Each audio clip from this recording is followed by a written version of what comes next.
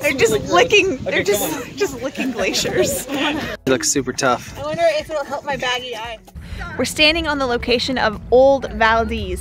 I'm just in awe.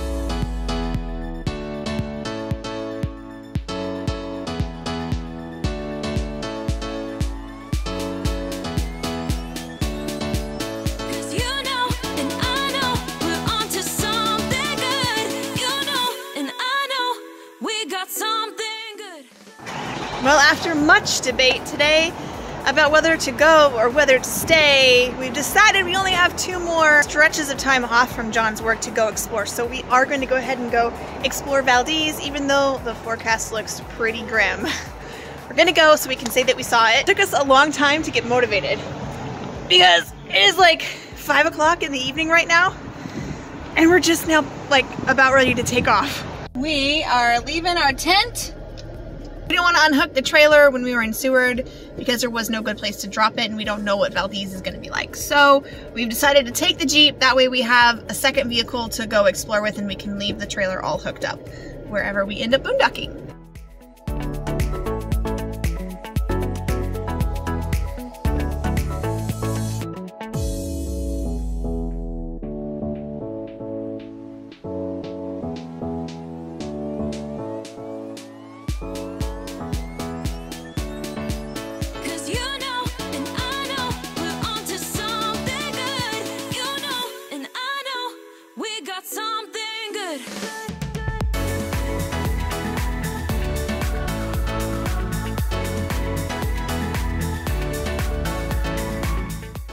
Glad we have a scout vehicle. John is way down there with the trailer and there is no way we would have made it up here. Follow your heart, baby, don't be shy. It's morning time and we are getting everything ready. We're getting caffeinated first. Yeah, I can't think straight. We're getting caffeinated and we're gonna have some breakfast cake, aka coffee cake. Yeah. And Breakfast cake. The kids have always called Don't judge us. breakfast cake since they were little and it stuck. So yep. Having that, I'm gonna make some sausage and eggs too because we need a little bit of protein because we're going on a super cool adventure today. We're going on a hike. Yes, we are going on a hike on Matanuska. Am I saying that right? Matanuska. On the glacier. Glacier. It's currently in the 40s, so we're getting hats and our boots out. Lots of layers, making sure that we have coats with us because we're not sure how much colder it will be on the ice. But the weird thing is it's mid-August and we just looked at the temperature in Phoenix and it was 109 degrees yesterday in Phoenix. And it's in the 40s here. Okay, we're off. It's rainy and gray. Can't see anything. Somebody did tell me at work the other day that the best time to see the colors for the glacier are when it is actually cloudy because then it kind of glows a little bit. Yeah. So we'll see. So if you're traveling the Glen Highway, make sure that you fuel up in Palmer before you head out because you might not find a place to stop.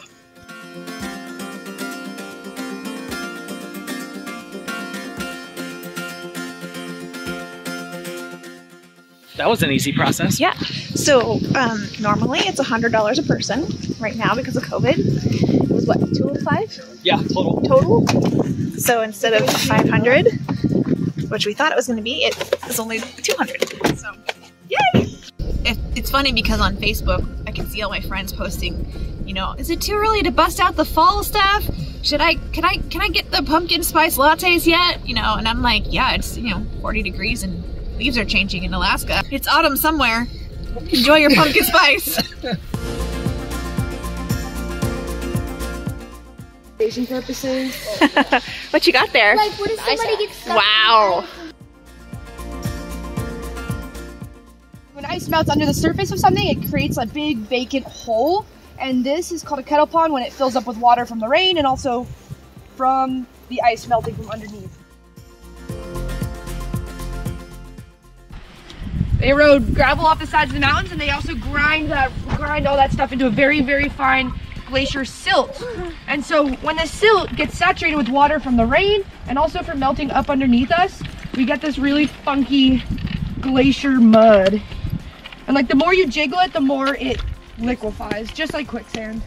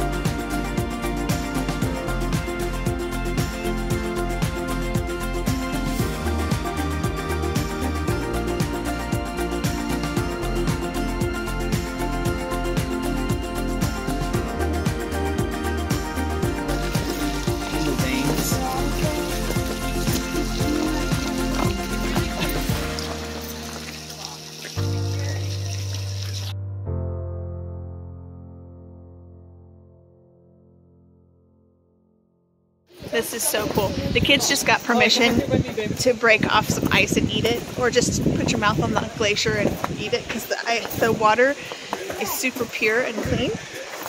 And they are having a field day with it. They're just licking. They're just licking glaciers.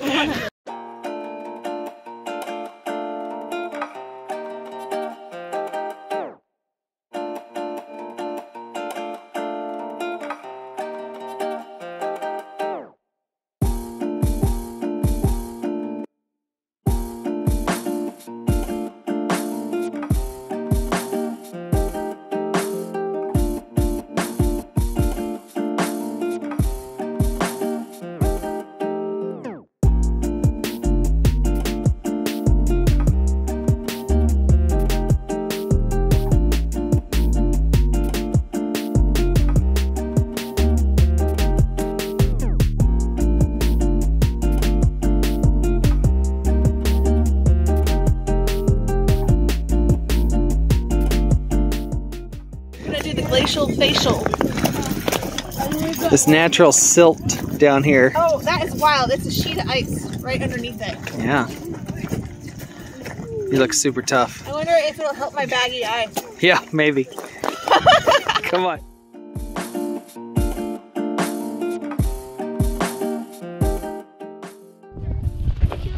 It's raining now, but we don't even care. So this glacier, the ice that we're walking on is about 10,000 years old.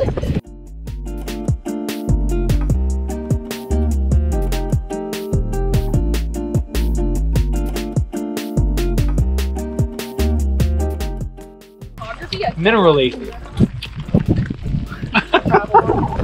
I wonder how many people's hands have touched it as they walked by.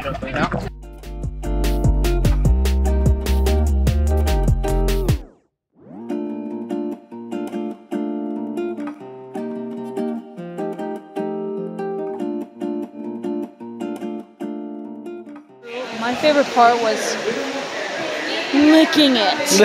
Yes, eating the glacier ice was. That was your favorite part? Eating the glacier ice? Because it's not like You're so normal creepy. ice. It takes a while to like It's melt super down. hard, isn't it? Yeah. It's super hard. What was your favorite part of the doing the glacial facial? Got some glacier ice in there. Topping it off with some water.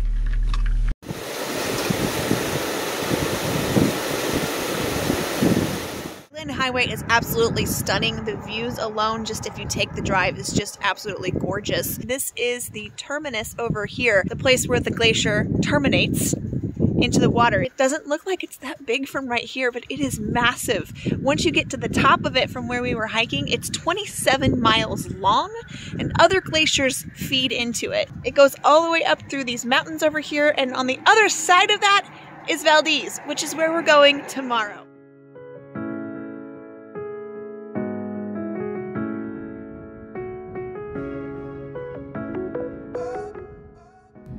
That right there is an AT&T cell tower, so it works out well if you have AT&T or FirstNet like I do.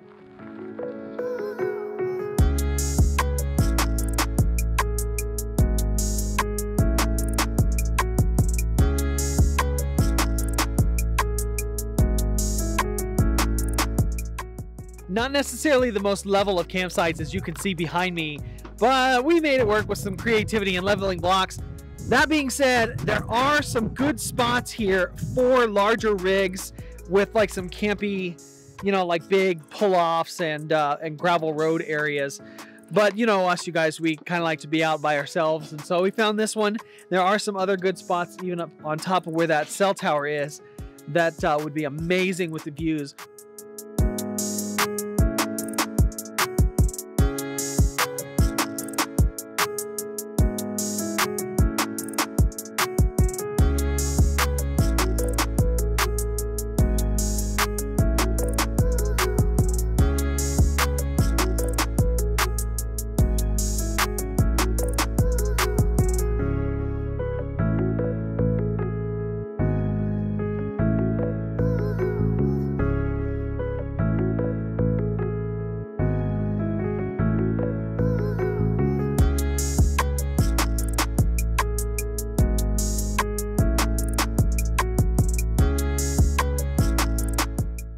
It's just been so rainy, we can't see any of the amazing footage that we know is just above the clouds, because the clouds have been so low. But we've just gotten, we're about 30 miles out right now, and the clouds parted enough for us to see something amazing.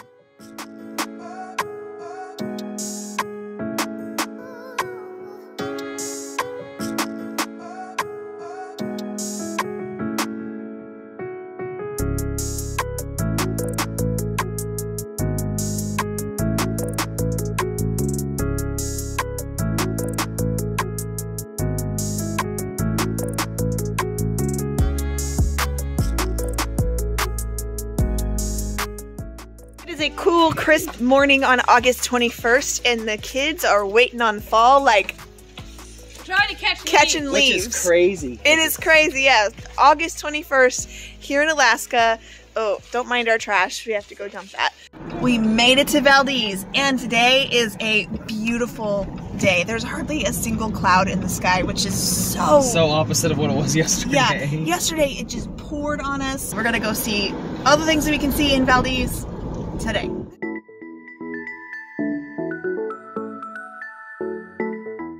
Okay, first up, breakfast. It's 10:21 because Farnsworth time. This is actually really good for us. This is good for us. So good for us. We're going to the Fat Mermaid. Chloe's excited, right, Chloe?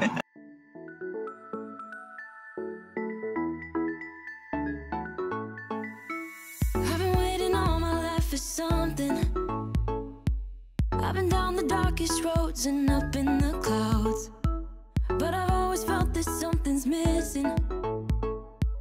That was until I found you right there in the crowd. You came into my life and started a fire.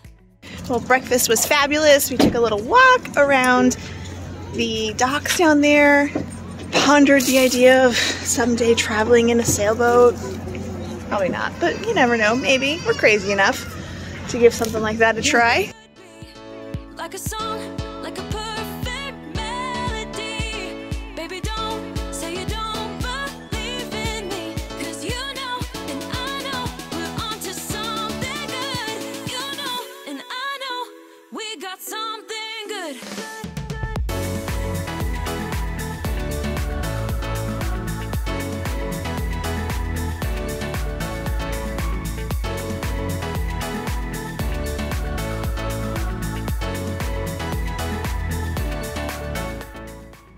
We're standing on the location of Old Valdez, the old town of Valdez. In 1964, the big earthquake that hit Alaska, it caused a tidal wave that took out the waterfront of the old town of Valdez. The Corps of Engineers in 1967 had basically just condemned the entire old town of Valdez and required everyone to move their things 4 miles to the north. That behind me is where New Valdez is, and they basically just picked up all the buildings and moved them over there. So there's not really anything left here, but there are signs of where things used to be, and it is pretty incredible to see. Like right here, this little piece of cement right there, That's what's left of the village morgue. Plus, it's, you know, it's kind of a rough little gravel road, so it's fun to come out on the Jeep and you can come clear out all the way to the water, which the kids are absolutely loving. And the day is gorgeous. The tide is coming in. Thing I think is really neat about this area is you can see the end of the pipeline. The terminus is here in the port of Valdez. So we were on the Dalton earlier in our Alaska adventures. You can check out that video up here, and we learned all about the pipeline, which was really, really fascinating. We didn't quite make it all the way to Dead Horse. Did a large portion of it, so it's pretty cool to see where it ends here in Valdez. Over 800 miles of pipeline.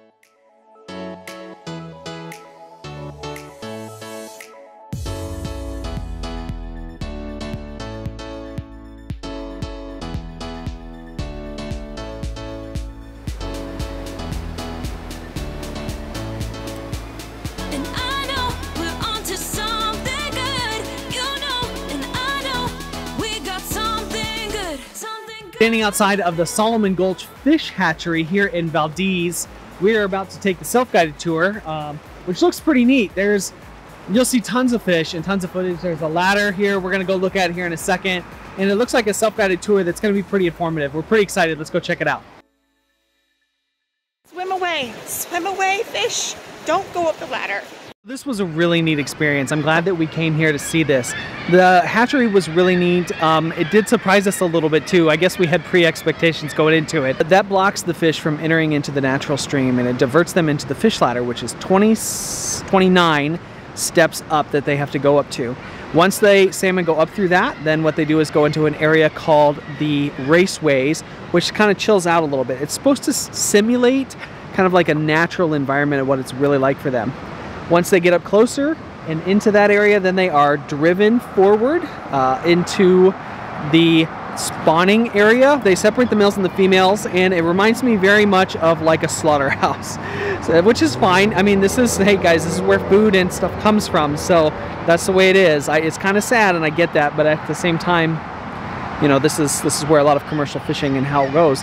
From there, the eggs go into a incubator house until they hatch. They're then known as fries. And then they raise them to a certain size, and then once they are determined size, they put them out to go into the open ocean, where they don't just release them here into the bay, they send them out in ships and stuff to be released into the actual open ocean to kind of go wherever they want to at that point in time. And then all these salmon, as they get back to adulthood, remember this area and come right back here to repeat the process. Look at all of them. Oh my gosh. Yeah, the ground is just littered with them. We brought you the before. This is at low tide. It is a mass graveyard. It's a mass grave.